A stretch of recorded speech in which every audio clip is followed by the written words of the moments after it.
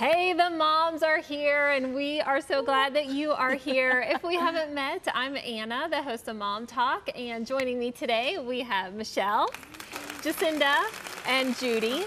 Now, if you've ever struggled with feelings of worthlessness, feelings of failure, worthlessness, we want you to know you're going to be encouraged by today's segment. So I want to start with Jacinda, because this really has been a big area that you've overcome and have learned a lot. Oh, for sure. You know, I'm a perfectionist. I'm a firstborn, and for any of you moms who have a firstborn or you're a firstborn yourself, you know what I'm talking about.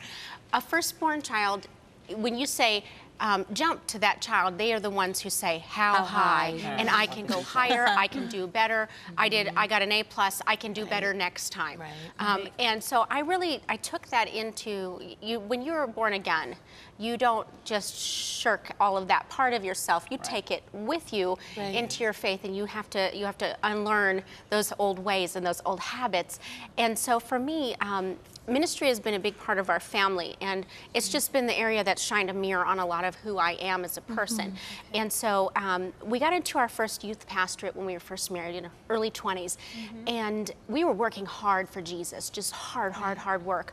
And sometimes we would swing and hit it, and sometimes we would miss. And so often, we kind of had a point at a youth camp where we were sitting down, and it's supposed to be for the kids, but you know, God moves in His own way. And we both sat down and had this realization that we both felt useless for the Lord.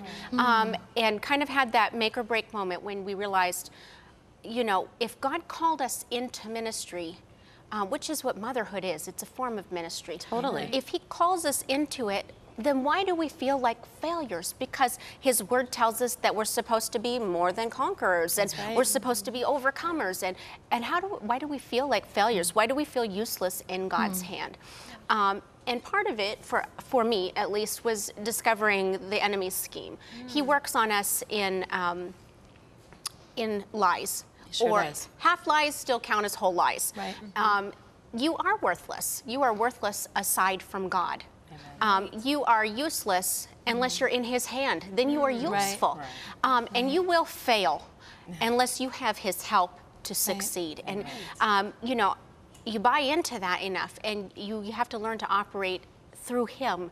And so for me, that feeling of failure, especially as a perfectionistic firstborn, was devastating, because you always think that you can do it.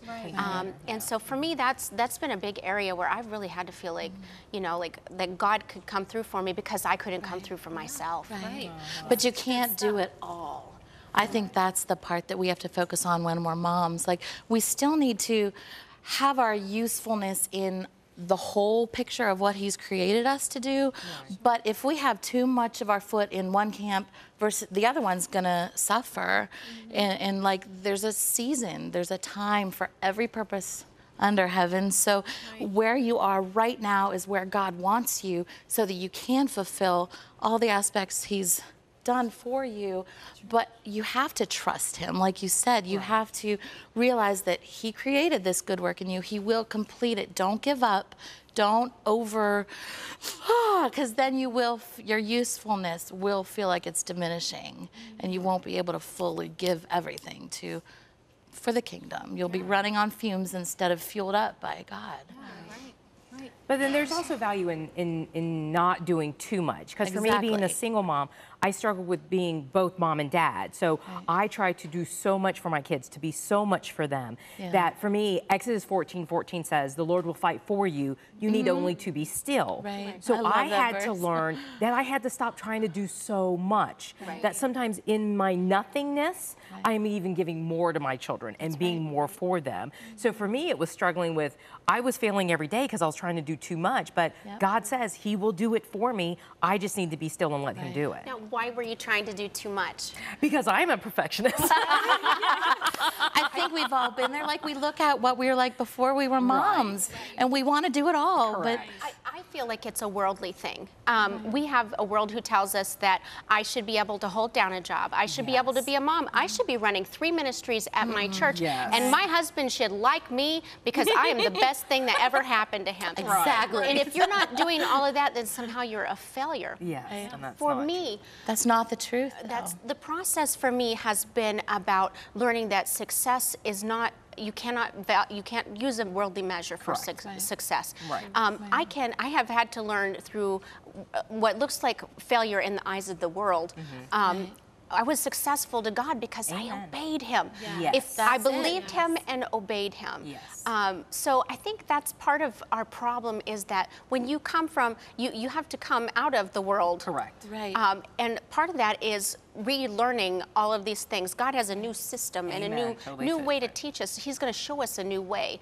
And His measure is completely different. And not being afraid to trust Him with what He puts in your lap, what He gives you to do. Right. I was sitting with a group of moms who are moms of infants and preschoolers, and they were all sharing how at that season in life, they felt like there's so much sacrifice required of them, and they were feeling like they had laid their successful identities down to be a cook, a maid, a taxi driver.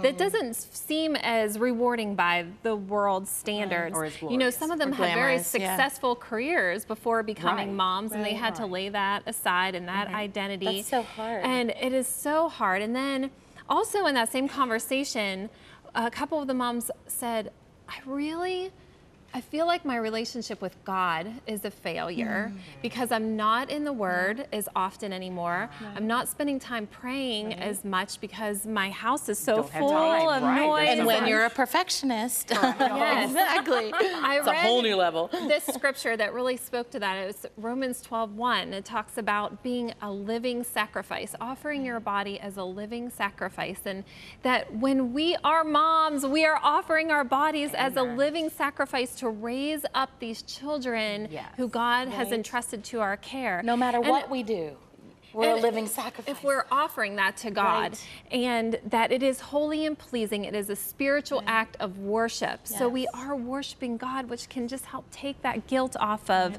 that we're not spending as much time in Bible study. And so, moms, we just want you to know that what you do day in and day out matters, that God sees all the little things that you do, and when you do it to His glory, you are living a life of worship that is holy and pleasing to God. So keep up the great work. We're so proud of how you're investing in your kids' lives. And we will see you next time on Mom Talk. But for now, we're going to send you over to Sydney for some good news.